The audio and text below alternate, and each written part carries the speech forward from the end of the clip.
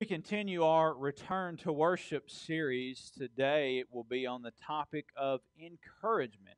Last week, if you recall, we looked at returning to worship discouragement in Ezra chapter 4. We'll review that in just a minute. But again, we are in this series of messages that are entitled Returning to Worship. And I felt them appropriate because of what's going on right now in our world. These phases of reopening and returning, and it was my conviction that the most important return, the most important reopening, is that of God's people to His church. And we're looking at a wonderful historic example that God has given us in the book of Ezra about returning to worship. As God's people, after a time of captivity, after a time of being out of God's house, return to the land to restore, to rebuild the temple, and to return to worship. We're in chapter 5 this morning, but I just want to review again what has gotten us up to this point. Israel has been taken captivity to the nation of Babylon because of their sin, particularly because of their sin of disobedience, not observing the Sabbath year. They did this for 70 years, right? So they are in, or 490 years. They did this, they are in captivity to Babylon for 70 years. Well, the nation Persia comes in and defeats the nation of Babylon. King Cyrus is the king of Persia. He realizes the people that he has, the Israelites, and he issues a decree for Israel to return from the old nation of Babylon, to return back to their homeland, back to the promised land, back to Jerusalem, and he issues a decree for them to rebuild the temple. There was much provided for them to help with the return, and even the temple vessels were returned with them. Chapter number 2, we see some specific names mentioned. Real people returned, 50,000, which is a considerably small number that made the first return. Returned back to Jerusalem in order to rebuild the temple and to return to worship. Offerings were given by these returnees for the temple. The first thing they rebuilt was the altar, and sacrifices were restored. So before they even started on the temple foundation, they made sure to build the altar back and to start offering burnt offerings to the Lord, right? Sin offerings, knowing that they were sinners, that they had sinned against God. They recognized this through their burnt offerings. After this, after their spiritual restoration, getting right with God, they begin to be on the right track as they build the foundation of the temple. After the temple foundation is laid, there's a great praise service there in Jerusalem, a thundering praise service, as many around heard their praises. Some even wept because they knew that the grandeur of the original temple, Solomon's temple, it would not be matched with the new temple, Zerubbabel's.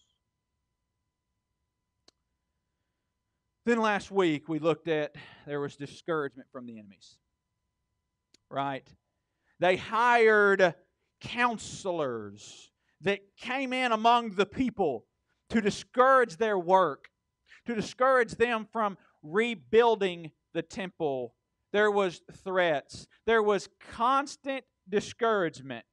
And we looked at last week, when we are doing God's work, when we are doing God's will, when we're going in the right direction, guess what? There will be discouragement. Satan will try to hinder God's work in any way he can. And we saw this with Israel as they are trying to rebuild the temple. Now, discouragement will be there when God's work is being done. We've got to understand that. And discouragement does have setbacks and does hinder work, but we cannot allow discouragement to stop God's work. We cannot allow discouragement to stop us from serving the Lord and to get out of His will. But that's exactly what happened to the nation of Israel. After discouragement and discouragement and discouragement, for 15 years, they stopped God's work. They were doing so well. They were on their way back, returning to worship. There was a great wave. The temple foundation had been restored, had been built. There was a great praise service. Spiritually, they were beginning to be restored. Then discouragement comes and they stop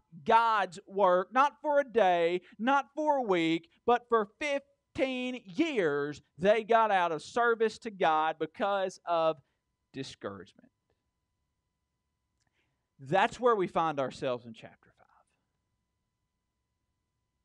And we're going to see some forms of encouragement for the people to start back, to finish the temple, and to return to worship. And I hope it applies to us today.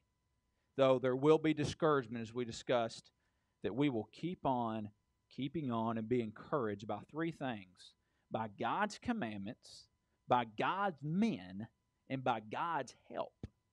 It's the three things we'll look at this morning. So when discouragement does happen, God's people need some encouragement in the midst of discouragement. But as we will see in our text, the encouragement usually comes in brutal honesty and reality, right? Not in a pampering, leniency, ignoring the real issue way, right? Sometimes we see encouragement as, well, it's okay that you have been out of church. Well, it's okay that you've been out of God's service. It's okay that you've put things before God. Just come back now. It's okay. We won't talk about it. There's a leniency. There's a pamper. We don't want to hurt your feelings. Please, maybe if we hurt your feelings, you won't come back, right? You won't serve God. So let's pamper. Let's do that, and maybe that will encourage you to get back in God's house. Maybe that will encourage you to get right with God. But that's not how God handles the situation with the Israelites. God's honest. God shares truth. God tells them how it is. And by the conviction of the Holy Spirit and by their renewed dedication to God, they return to worship and they finish the temple. So encouragement should come in the form of truth and honesty and reality. Okay? So that's something I want to share with you today. The best way to encourage anybody in your life is with the truth. Okay?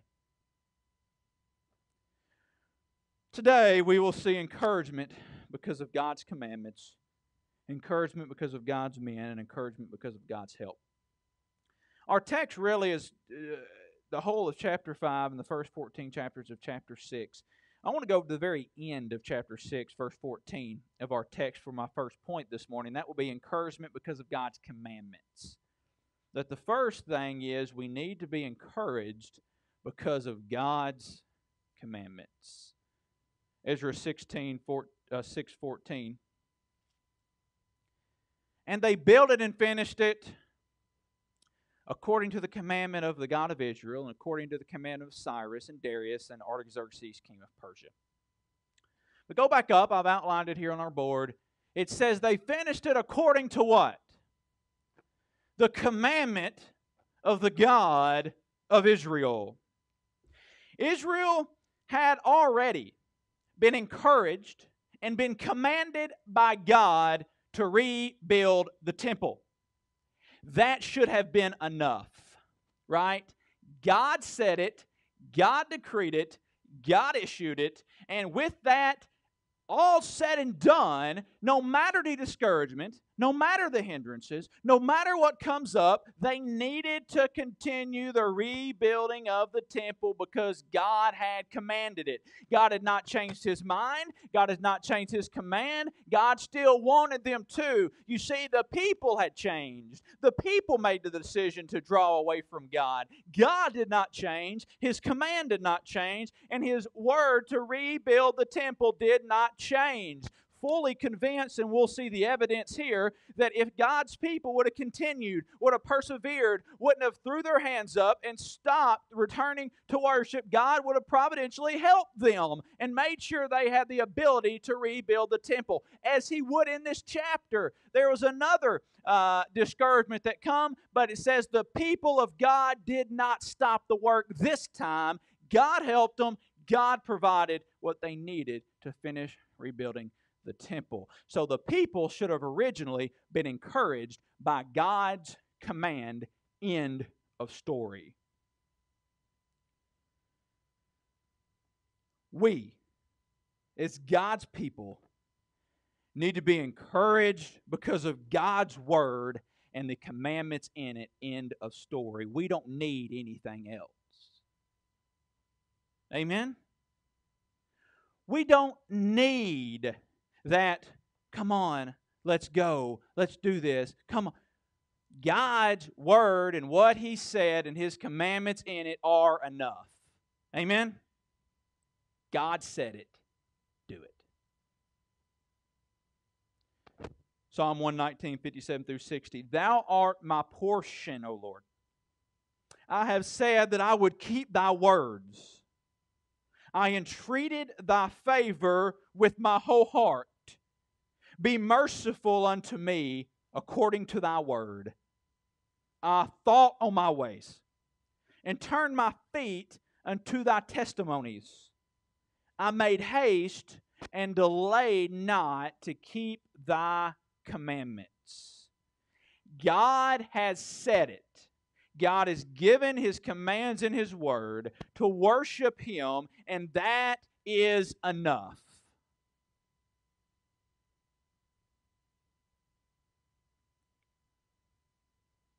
There's these people that want to be dragged, that want to be pleaded, that want to be begged to come back to worship, to serve God, to do this and to do that. But that should not be the encouragement. The encouragement is God's revealed Word, and we obey it no matter what. Romans chapter 12, verse 1. Do you remember how Paul started that out? He said, I beseech you therefore, brethren. Now, he was pleading with them to serve. He was pleading with them to give their bodies a sacrifice, you remember? But what did he plead them by?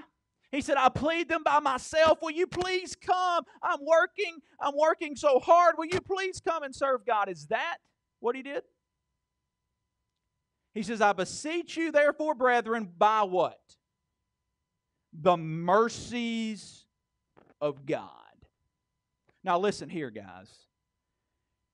You worship God and you serve God because of His mercy and His grace and His love. Amen? That's got to be enough.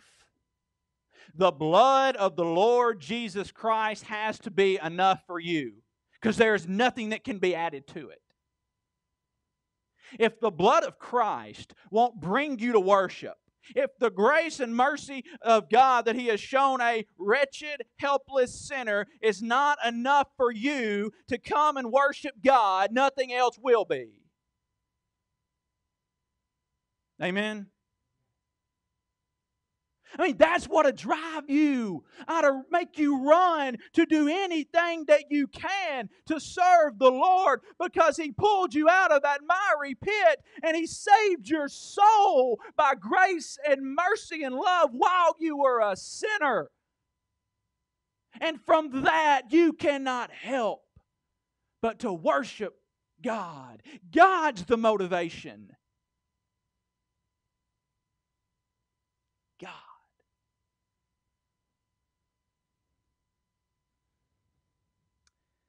Not having to be encouraged by others first.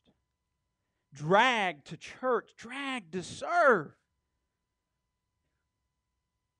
You don't have to drag people that love God. You don't have to.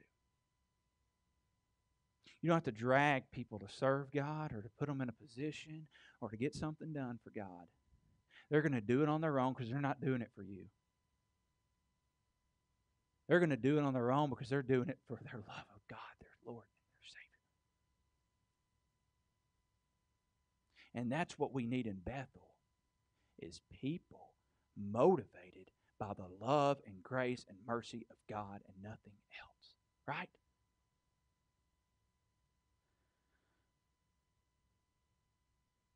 It's that simple. Encouraged to serve because of your love, because of your duty to your Lord and Savior. And it's to bring glory to God. You see that? When I start preaching because I love God, because it's my duty, and because I want to bring God glory, I'm going to preach my lungs out, and I'm going to preach until the Lord calls me home. Because I want to bring Him honor and glory. And when you do that in your life, again, true service of God should not to be begged or pleaded to serve and return to worship, but serve and worship on their own initiative because of their relationship with the Lord. So let me ask you a question. What is your service and dedication connected to? Think about any time that you serve or you return to worship or whatever it is in your life that's connected to God. What is the motivation? What causes you to do that? Is it your pride?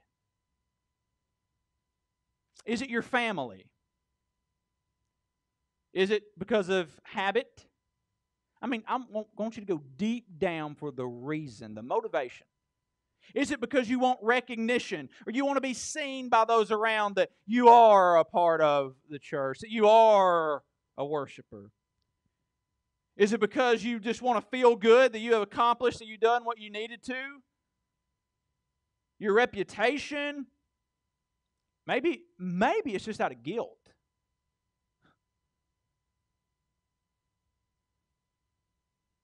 Maybe it's just a filler. Well, I don't have anything else to do.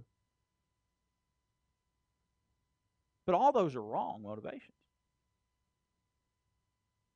This morning, as you return to worship, the motivation is because of your love and your duty to God to bring Him honor and glory. That is a proper motivation. That's what the people of Israel needed to be motivated by: God's word, His commandment, and that only, and that should have been enough. But it wasn't for them. And for many Christians, it's not. So, God has men, and God has messages that He preaches through these men. And that's the next thing we'll see in our text. Look at verses, encouragement because of God's men. Encouragement because of God's men, verses 1 through 2 of chapter 5. Then the prophets, Haggai the prophet and Zechariah the son of prophesied unto the Jews that were in Judah and Jerusalem in the name of the God of Israel, even unto them.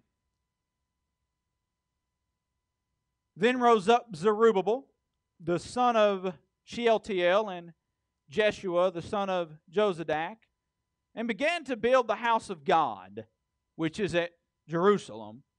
And with them were the prophets of God helping them. So God provided two men, Haggai and Zechariah, to preach to the people of Israel, to encourage them to return to worship and to rebuild the temple. The people were not solely responding out of dedication to God. They were not solely responding because of their love of God, because of His grace, because of His commandment. That wasn't enough for them at that time. So God sends some men. He sends His words through the prophets He placed among the people. They had forgotten or ignored the original command from God. So God sent prophets to reiterate His message. Not a new message, right? Now it was more revealed word, but it was the same point. Return to worship, rebuild the temple. So I think it's pertinent that let's turn to those two books and just read a portion of them. Really the first few verses of each book. And see the message that they preached to encourage the people to return to worship. Go to Haggai. It's one of the minor prophets towards the end of the Bible.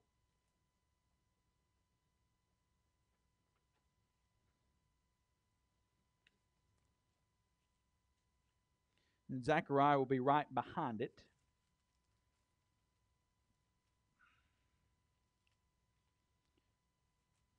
And then Malachi is the last book of the Bible. So really 3 books from the New Testament. All right. Same time period. This is the message that the prophets had. And I'm telling you how applicable it is for us today. Look at Haggai. Let's start in verse 1. In the 2nd year of Darius the king, same time period, in the 6th month, in the 1st day of the month, came the word of the Lord by Haggai the prophet unto Zerubbabel, the son of Shealtiel, governor of Judah, and to Joshua, the son of Josedek, the high priest, saying. So Haggai's the preacher. He comes in and he gives a message to Joshua, to Zerubbabel, to the leaders. And here's what it is. Thus speaketh the Lord of hosts, saying, this people say the time is not come, the time that the Lord's house should be built. The first thing we see in this passage is that the people said what? What did the people say? It is not the right time. That's what the people said. They were saying for 15 years. They said it in year 1, year 2, year 3, 15 years. There's discouragement. There's danger. There's problems. It's difficult. Therefore, it must not be God's timing. It's not the right time for us to rebuild the temple. But it is because God commanded it already.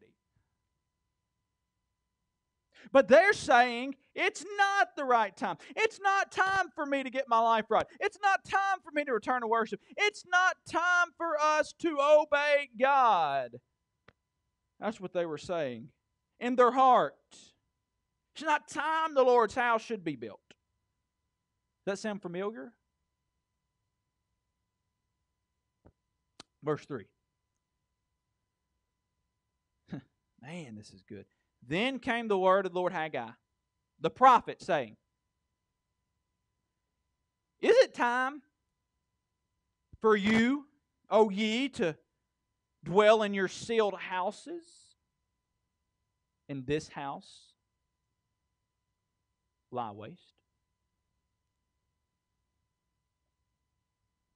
What's he saying? Is it time for you to do everything else? You're building your life. You're building your house. You're doing your work.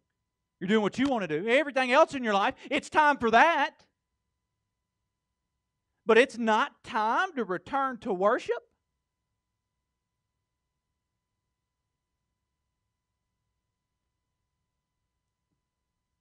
What do you think?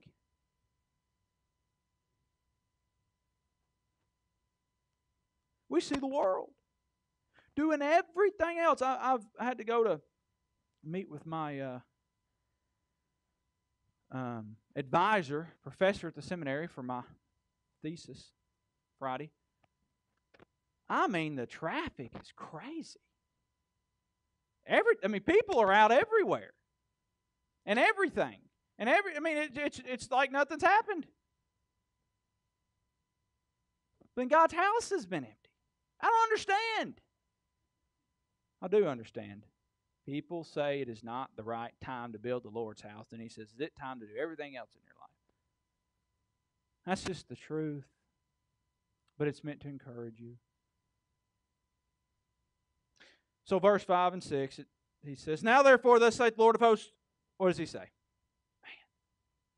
consider your ways.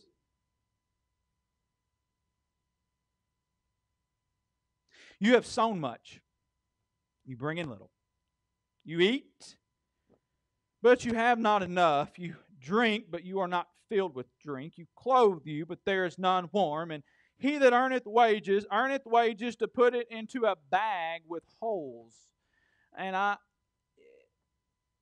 know so many people that have turned their back on worship and God and everything else, and their life has just gone to shambles.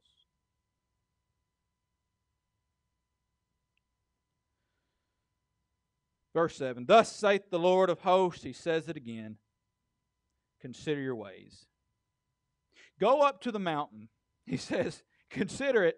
It's time to get back. So here's what you need to do. Respond.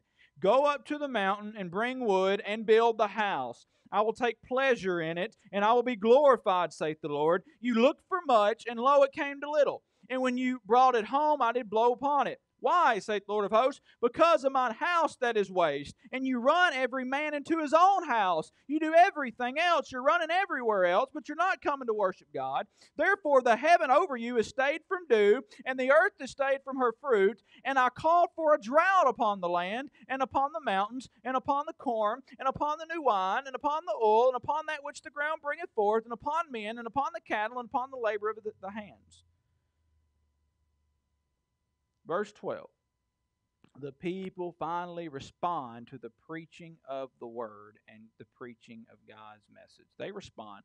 Then Zerubbabel the son of Shealtiel and Joshua the son of Josedek, the high priest, with all the remnant of the people, obeyed the voice of the Lord their God and the words of Haggai the prophet, as the Lord their God had sent him. God has a man, God has a message. And the people did fear before the Lord. Then spake Haggai, the Lord's messenger, and the Lord's message unto the people. Man, I love that. God has a messenger, God has a message.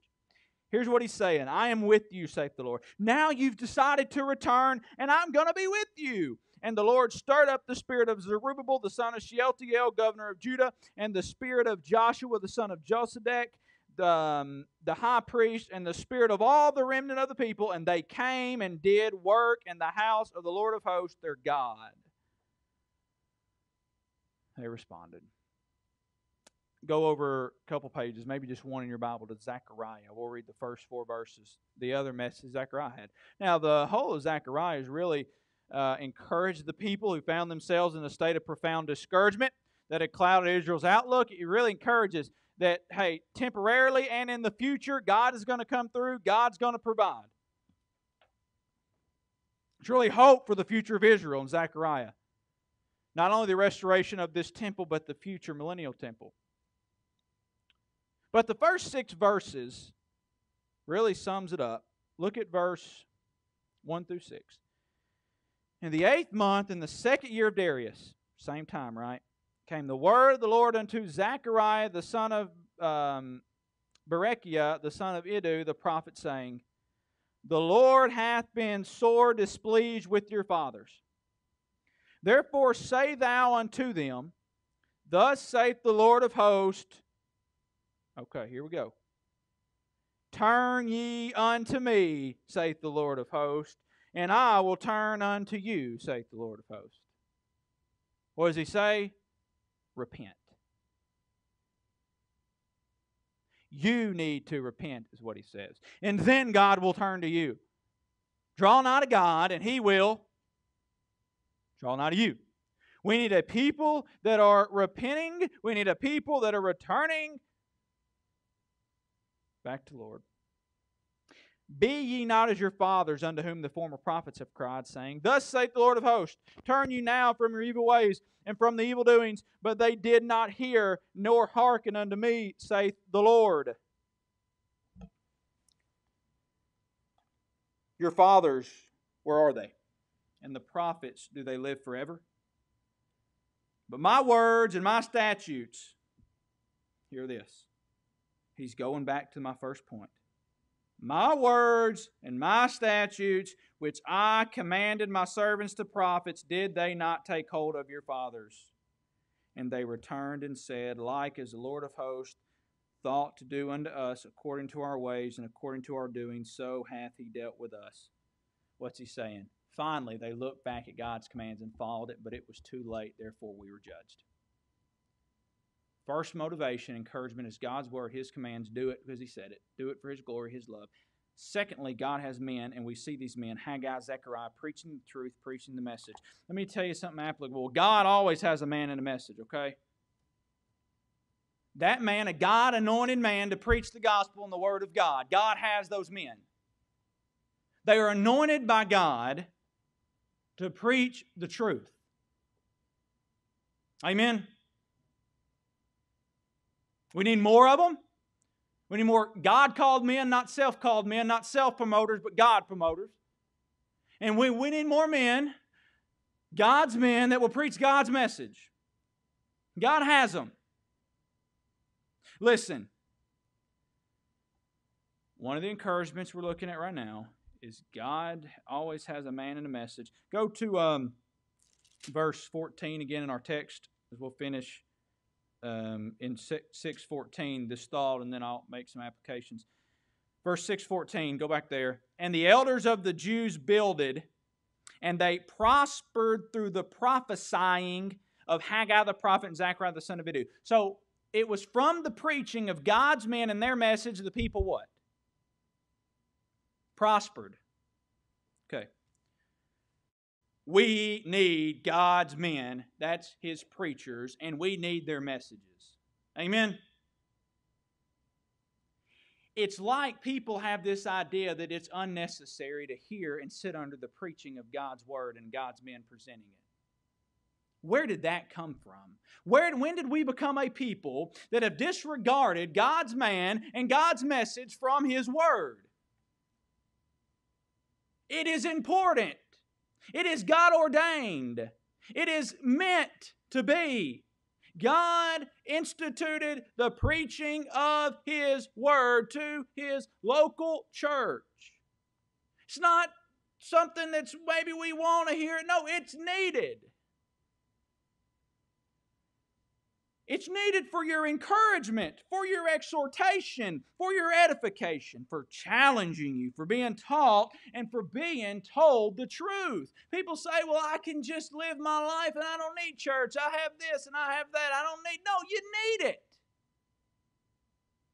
You need to hear preaching. You need to hear the truth. You need to hear God's Word from God's man. You need it. When you go without it, you slide.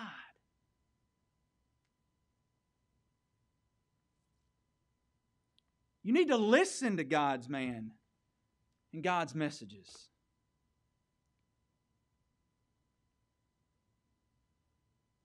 We need to respond to God's men and their messages if they're from the Word of God.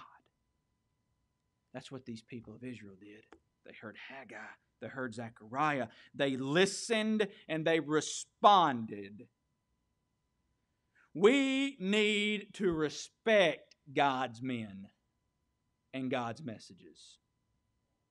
That is, we take it seriously. We know the weight and the importance. Listen, it's not just okay, at 10:40 or 11 o'clock we come in, we say, no, this is an important God-ordained time.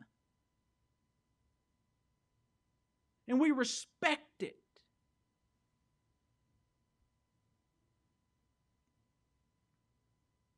We come in ready to hear God's message. God still gets His messages across through the preaching of His Word. This very day. Amen. The last encouragement we'll see is because of God's help, but it's got to be God's commands first. Then we hear the message from God's men and God's message. Now we're going to look at the encouragement because of God's help, and that is the majority of our text. We'll just read it, not dive in deep, but understand what's going on in God's help. Encouragement because of God's help. If you will, go to verse 3 of chapter 5, and let's just read. I'll talk you through it, what's going on here, and it'll be very clear. So at the same time, okay, they had responded to God's men and God's message. They had begun to rebuild the temple again. They responded to God's commandment. Now discouragement comes again. Okay? But this time, they don't let it get them down. They allow God to help, and they keep going on. We'll see it. At the same time came to them Tatnai, governor on this side of the river, and Shethar-Bozenai and their companions, and said thus unto them, Who hath commanded you to build this house and to make up this wall? Then said we unto them after this manner, What are the names of the men that make this building?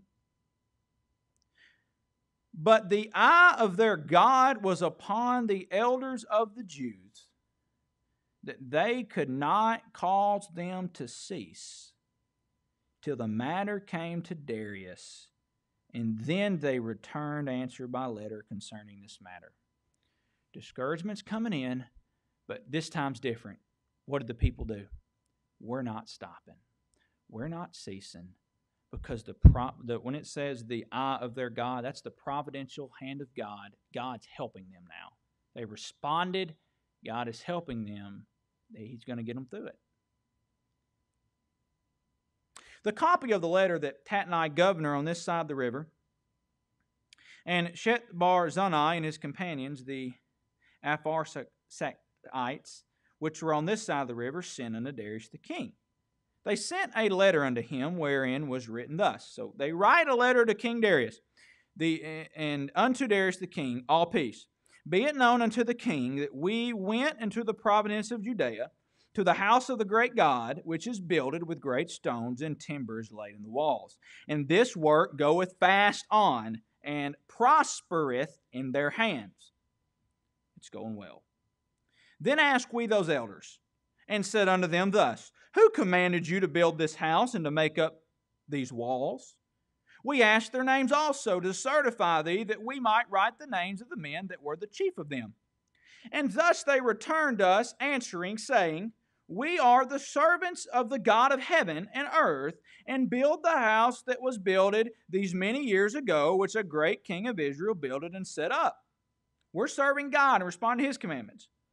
But after that our fathers had provoked the God of heaven unto wrath, they sinned. He gave them into the hand of Nebuchadnezzar, the king of Babylon, the Chaldean, who destroyed this house and carried the people away into Babylon. But in the first year of Cyrus, the king of Babylon, Persia took over Babylon. The same king Cyrus made a decree to build the house of God. Go back, build the house. And the vessels also of gold and silver of the house of God, which Nebuchadnezzar took out of the temple that was in Jerusalem, and brought them into the temple of Babylon, those did Cyrus the king take out of the temple of Babylon. And they were delivered unto one, whose name was Sheshbazzar, whom he had made governor. And he said unto them, Take these vessels, go, carry them into the temple that is in Jerusalem, and let the house of God be builded in his place. Then came the same Sheshbazzar and laid the foundations of the house of God, which is in Jerusalem. Cyrus says, Go back home. He says, Take all the temple vessels, take it home. So they do return. They take the vessels, and now they've builded the foundation. God helped them because they were responding to God. And since that time, even until now, hath it been in building, and yet it is not finished. They ceased for 15 years. Now, therefore, if it seem good to the king, let there be search made in the king's treasure house, which is there at Babylon, whether it be so that a decree was made of Cyrus the king to build this house of God at Jerusalem, and let the king send his pleasure to us concerning this matter. So then he says, here's what you need to do. Go back in the history books and look if, in fact, King Cyrus said, Go back and rebuild the temple, Darius. So then Darius the king, in chapter 6, made a decree, and search was made in the house of the rolls where the treasure was laid up in Babylon. And there was found at Achimatha, in the place that is in the province of the Medes, a roll, and therein was a record thus written. Here's what it said. In the first year of Cyrus the king, the same Cyrus the king made a decree concerning the house of God at Jerusalem. Let the house be builded, the place where they offered sacrifices, and let the foundations thereof be strongly laid, the height thereof 80 cubits, and the breadth thereof 80 cubits, with 3 rows of great stones, and a row of new timber. And let the expense be given out of the king's house, and also let the golden and silver vessels of the house of God, which Nebuchadnezzar took forth out of the temple, which is at Jerusalem, and brought unto Babylon, be restored, and brought again to the temple, which is at Jerusalem, every one to his place, and placed them in the house of God. So he says, I found it, Cyrus did order it, so now therefore, Tatnai, that's the guy that wanted them to stop the work. Governor beyond the river, Shet-Barzillai, and your companions, the Apharsactites, which are beyond the river, be ye far from thence. The next 7 verses, and we'll be done reading. Here's what Darius is saying. I found the letter. Now you leave them alone. God is helping them because they responded. Let the work of this house of God alone. Let the governor of the Jews and the elders of the Jews build this house of God in his place. Moreover, I make a decree that you shall do to the elders of these Jews for the building of this house of God, that of the king's goods, even of the tribute beyond the river, forthwith expenses be given unto these men, that they be not hindered. God's helping them. Not only do you leave them alone, but you provide the finances necessary for them to build the house, and don't hinder them. Let's get it done. And that which they have need of, both young bullocks and rams and lambs for the burnt offerings of the God of heaven. Not only they're providing the expenses, but they said, let them offer to their God. Give them lambs and bulls. Wheat, salt, wine, and oil, according to the appointment of the priests which at Jerusalem, let it be given them day by day without fail. God is providing everything they need. God is helping them, that they may offer sacrifices of sweet savors unto the God of heaven, and pray for the life of the king and of his sons. Also, I have made a decree that whosoever shall alter this word, whosoever shall break this word, he says, that shall hinder them, let timber be pulled down from his house, and being set up, let him be hanged thereon. And let his house be made a dunghill for this. Anybody opposes him, they're going to die. And the God that hath caused his name to dwell there, destroy all kings and people that shall put to their hand to alter and destroy this house of God which is at Jerusalem. I, Darius, have made a decree, let it be done with speed. Then Tatnai, governor on this side of the river, Shet-Arbozenai, and their companions, according to that which Darius the king had sent, so they did speedily. God helped them, and they rebuilded the temple. What do I see here? When you are responsive to God's commandments, to God's message, then you are in turn encouraged by God's help. And He will provide what you need. God will truly help those who help themselves, who are taking the right steps in the right direction. Now, obviously not salvation. You can't help yourself in salvation. It's only by the Lord Jesus Christ. But when it comes to service, it emphasizes the importance of self-initiative when serving the Lord. You must take the initiative and respond to God. You must make that first move. Then God is going to help. God's going to provide what's needed and what is necessary for your service. Many wait around all their life for God to move, for God to move them, for God to do this, for God to give me something, God. You go. While God is waiting for them to respond to His already proclaimed commandments and message through His men. He said, I've already said it. You've already heard it preached. You respond. Get up, take the initiative to serve the Lord and return to worship. God provide and will provide everything that we need. Most of all, He has given us the Holy Spirit. And I will pray the Father, and He shall give you another Comforter, that He may abide with you forever. A helper.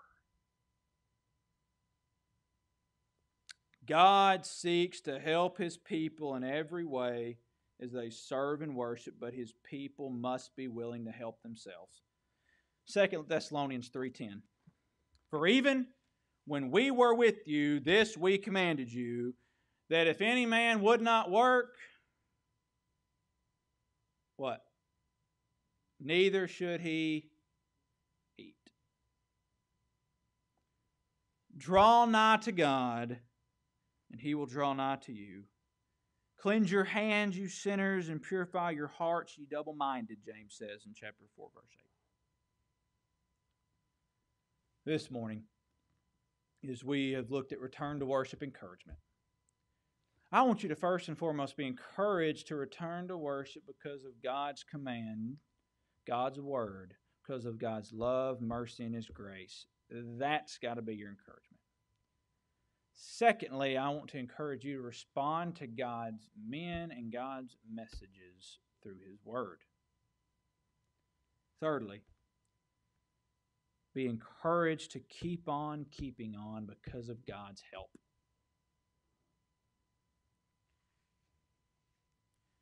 Be encouraged to serve and worship because of God's love through the Lord Jesus Christ.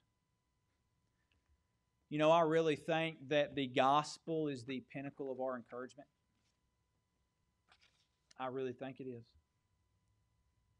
That the apex of why we're encouraged to return to worship is because we were once sinners, but God commended His love towards us, in that while we were yet sinners, Christ died for us.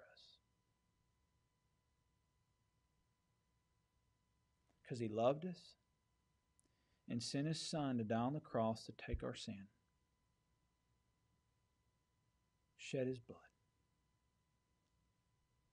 was buried, and 3 days later conquered death, hell, and the grave. And He offers us salvation through the guiding, directing, convicting of the Holy Spirit of God by repentance and faith in the Lord Jesus Christ.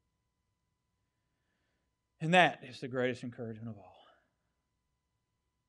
And I want to encourage you that if you have never been saved, you have never repented of your sins and put your faith in the Lord Jesus Christ, that you do so this very day.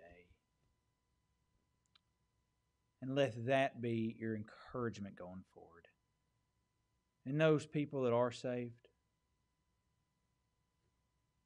let God's mercy, love, and grace be your encouragement to return to worship and to serve Him.